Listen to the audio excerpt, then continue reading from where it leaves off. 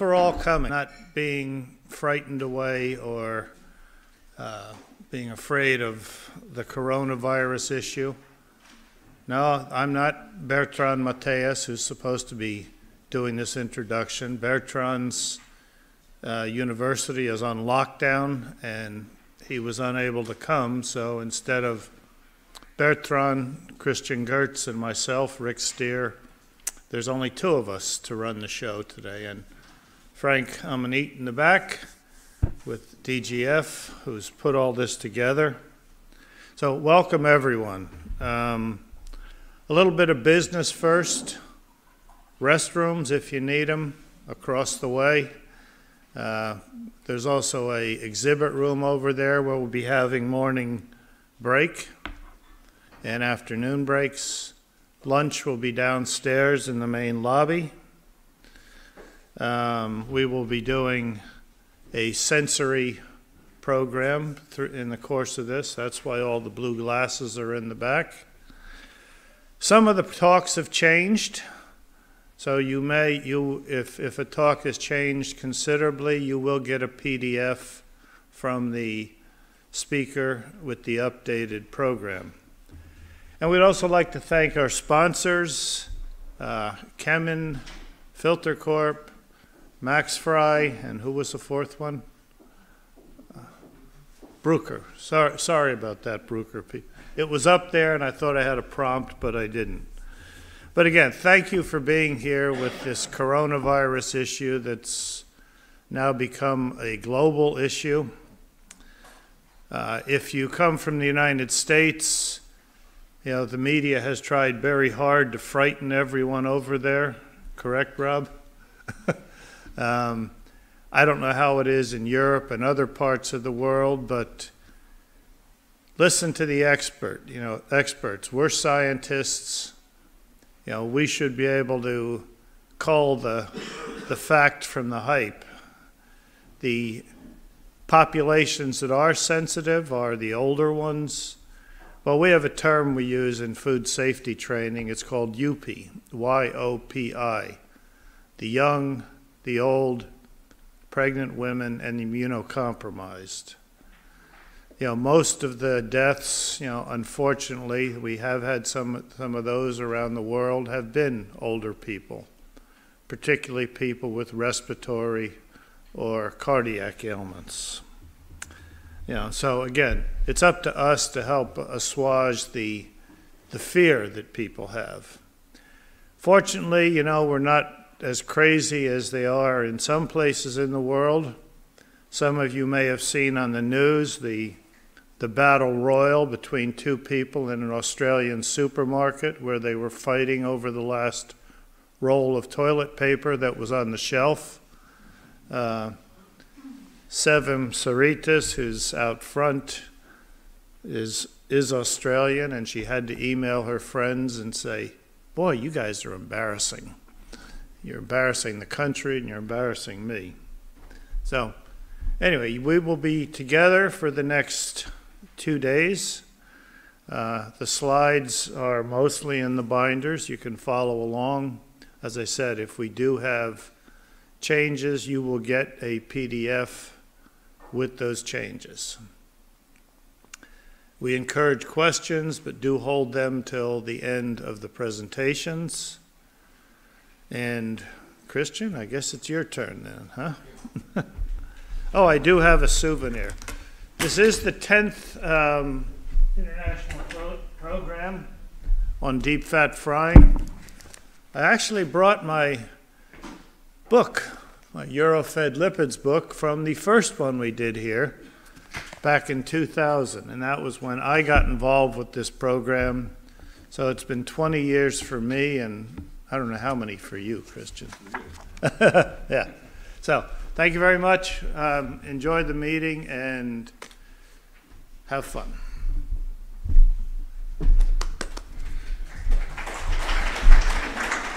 Thank you, Rick, for the introduction, and I will continue the introduction with the history of this symposium. Was a symposium organized by the DGF. I remember the first I attended, it was in 1979, but there's one before. That doesn't work. Huh?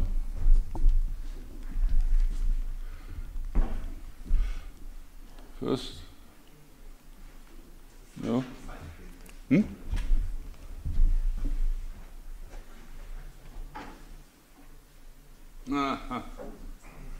Okay. Okay. This was the first one in 1972, and you see that the topics are not very different from those we have today. Always the same problem with the technology, the oil uptake. This will demonstrated today by Rob Brennan, and analytical methods. The discussion about the analytical methods that lasts more than 50 years, and health, nutrition, and legal regulations. Look here, it's a little bit different from this view. That was very well ordered, and I read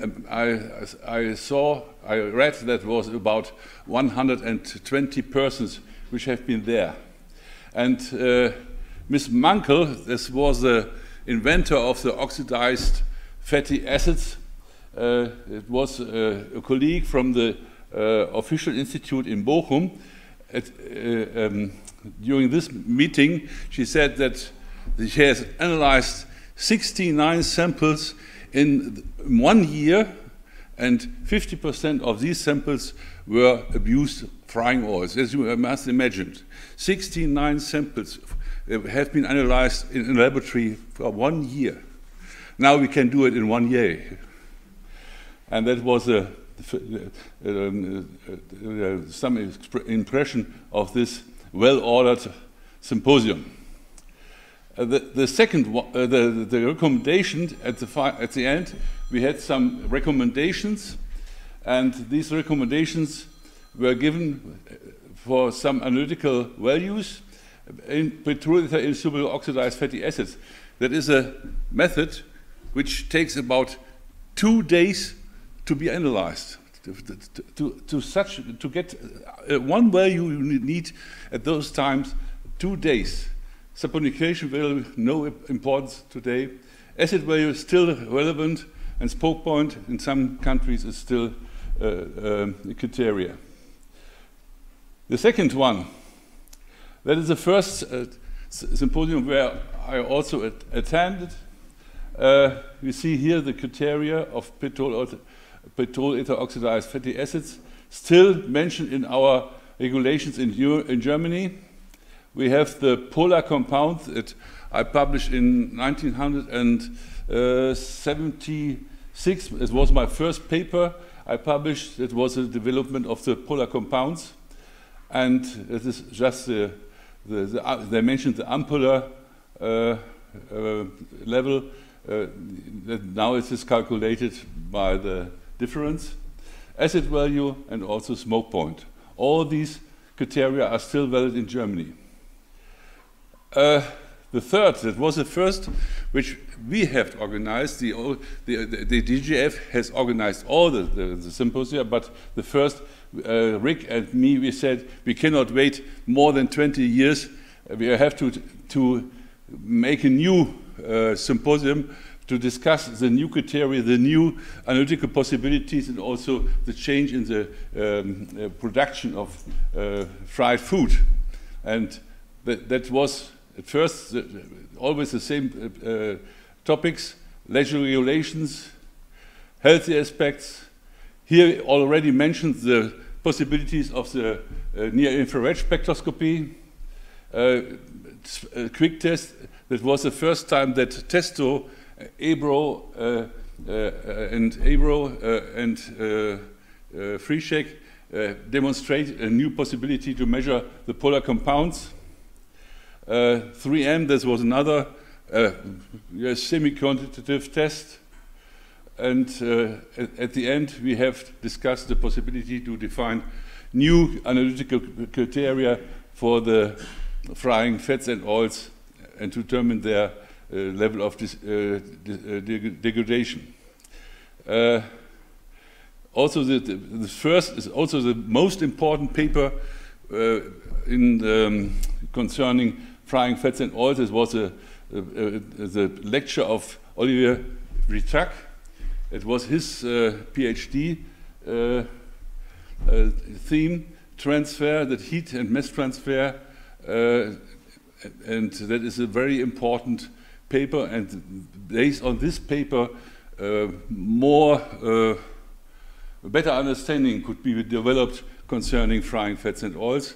And this is also a topic which will be today discussed by Felix Alabadin, natural and oxidative components, to check the possibility to stabilize frying fats and oils.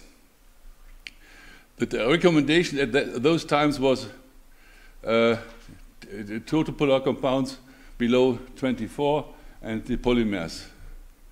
And also to say you have to continue the research. And we have also made some demonstrations. This was not a problem of the operators, it was more a problem of the energy supply here in this stadium, because too much current was used, and therefore we had a lot of problems with the fireworks.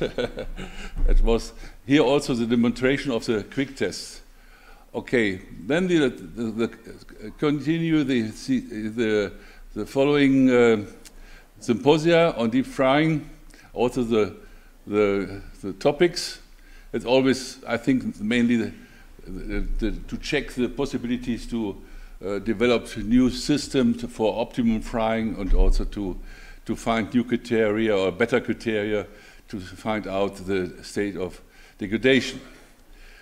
Okay, that was a short overview about the history of the symposia we had organized in the world. This is the fourth time that we are here. We have been in China, we have been in San Francisco, in Munich, and it was, I think, the symposia is a very important tool to find new regulations in the world. Thank you very much for the first presentation, and I will now ask Rick, where he is, to start with his first presentation. The topic is how the different cultures and habits in the world have an influence on the safety of fried food. Rick.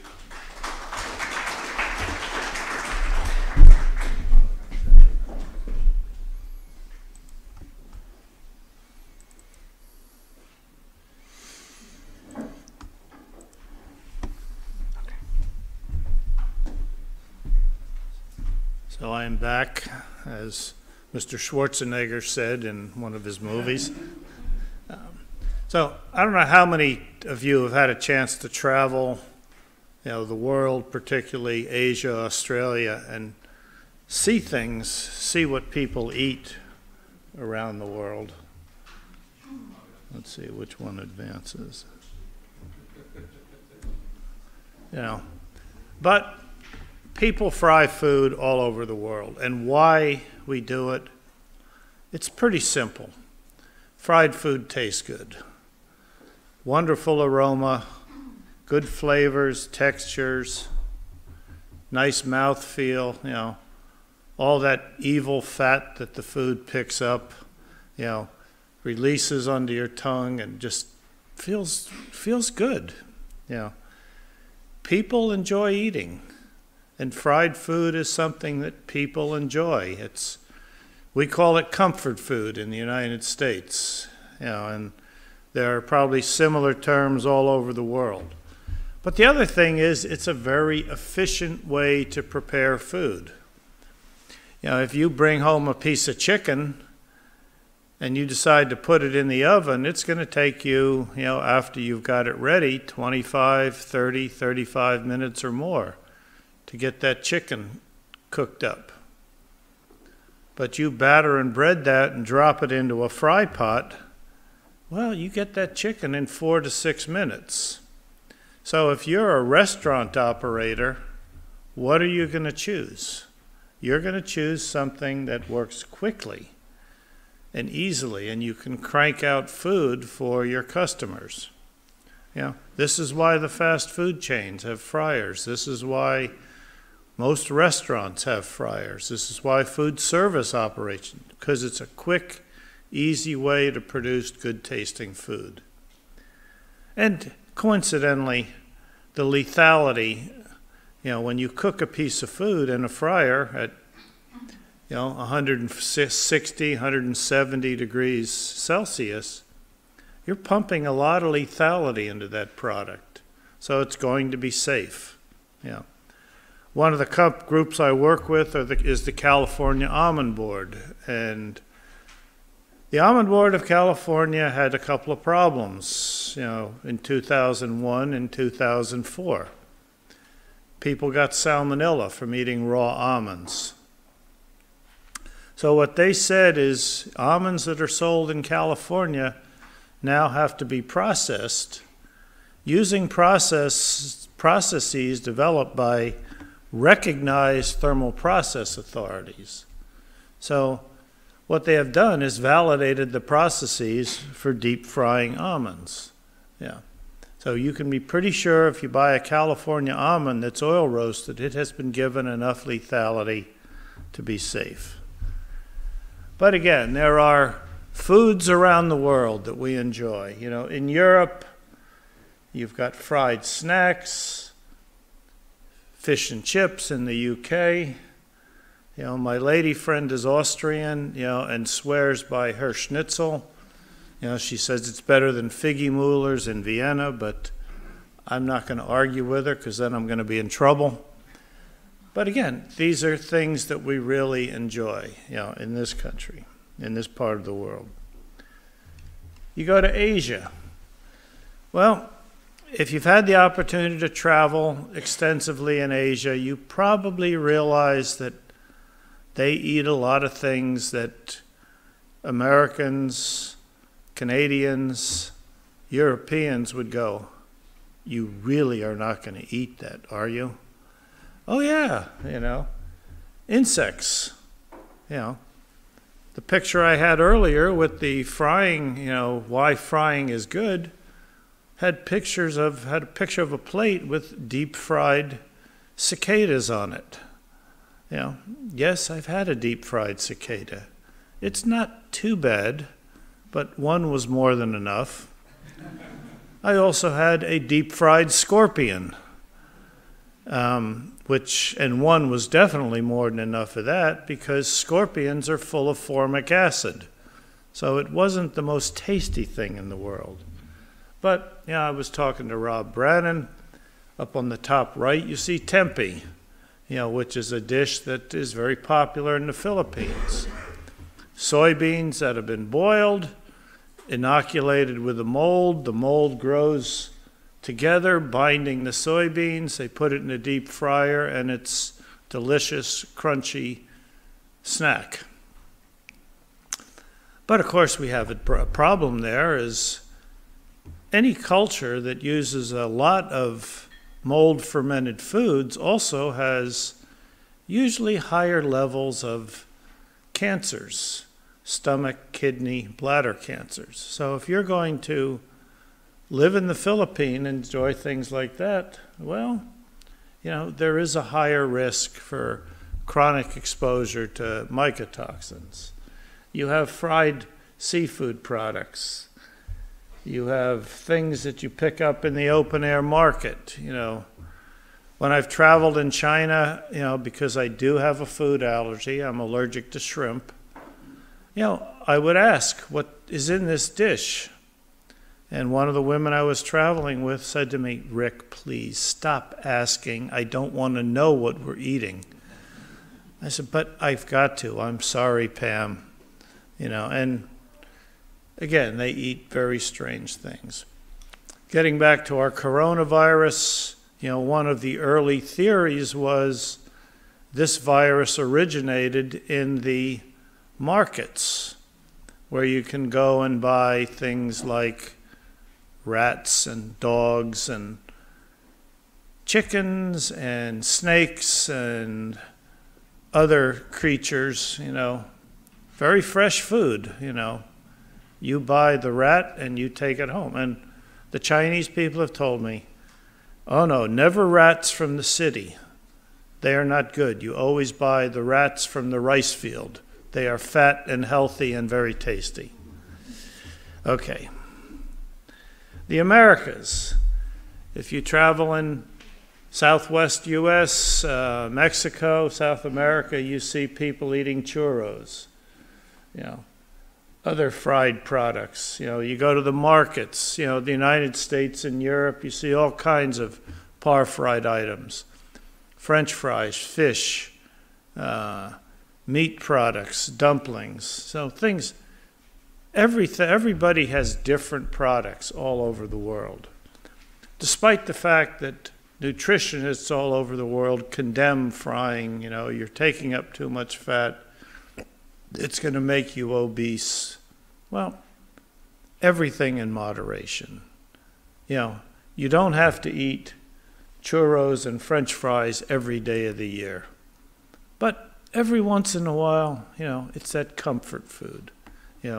You've had a bad day, you pick up something from the market, a nice fried food with a cold beer or a glass of wine at the end of the day, helps take the edge off.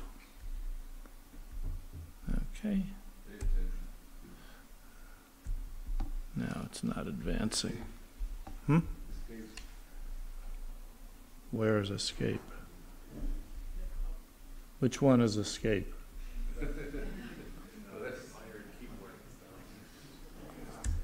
There we are. Snacks. No, it just got stuck. Okay, so.